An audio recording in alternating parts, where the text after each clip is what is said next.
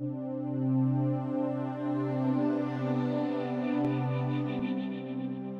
started going to yoga classes maybe 14 years ago, but the study began about 8 years ago. It incorporates every part of my being. It all comes together. I feel very engaged in life. My favorite thing about yoga is the breath, the focus on the breath. When I pull in and I focus on the breath, I become very calm and clear and have a different seat. I'm coming from a different place. There's a part of me that sees everything, including myself. I have an image that comes to my mind when I was thinking about this, and it's a waterfall.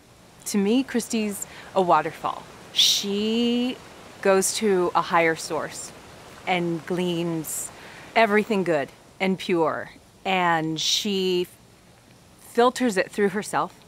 And then when I think of her, this beautiful cascading, nourished, pure resource flowing into her classes, into our community, and you just want to get into that water.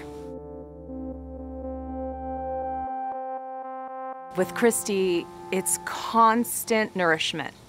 It's because she's such an eternal student. I mean, and that's where I think Christy teaches from as a student, because she herself is so fed with taking classes, and she comes from that place. So whatever it is that she's going to be sharing at that particular moment, I want to be there for that.